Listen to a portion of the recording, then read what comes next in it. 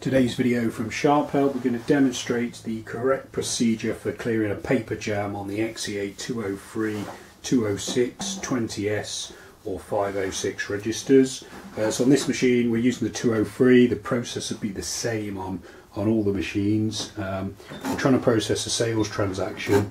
We're in the reg mode. It's letting us enter the items, so free PLU £1 or department 4, sorry. But the printer's not moving on, and I don't know if you can hear it on the video, but it's making a bit of a strange noise. So if you've got this scenario, the best thing to do is to cancel the transaction you're currently in. So I'm going to subtotal void by pressing subtotal, then the void button, and then the subtotal key. That way you won't lose any transactions or any printouts of transactions. You then lift the printer cover off and deal with the jam. The first thing to do would be to lift this green lever here, lift up the platen arm. We've got a bit of a mess going on here. I'm presuming that you're using the machine in receipt mode, which is how I'm using it. If you're lucky, you won't need to use a new till roll. So I've been able to clear what was causing the jam. So it's basically just some scrumpled up paper.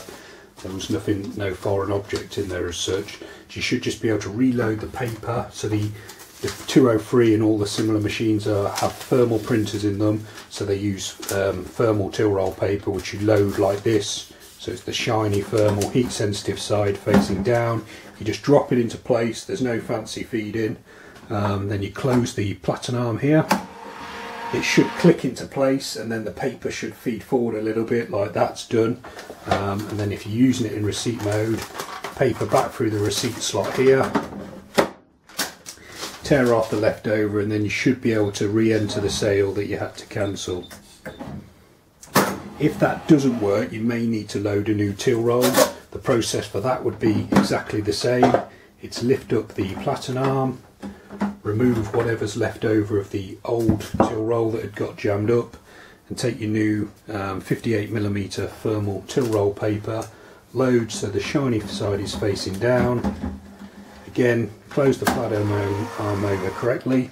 The paper feeds on, so you know you've done it correctly. Paper back through the receipt slot, and then the till will now be ready to use as before. Okay, I hope that video has been helpful. I've got plenty of other videos showing you how to get the best out of the XE-A203 and other Sharp cash registers, so feel free to check those out. You can also subscribe to this YouTube channel or visit sharphelp.co.uk for more. Thanks for watching.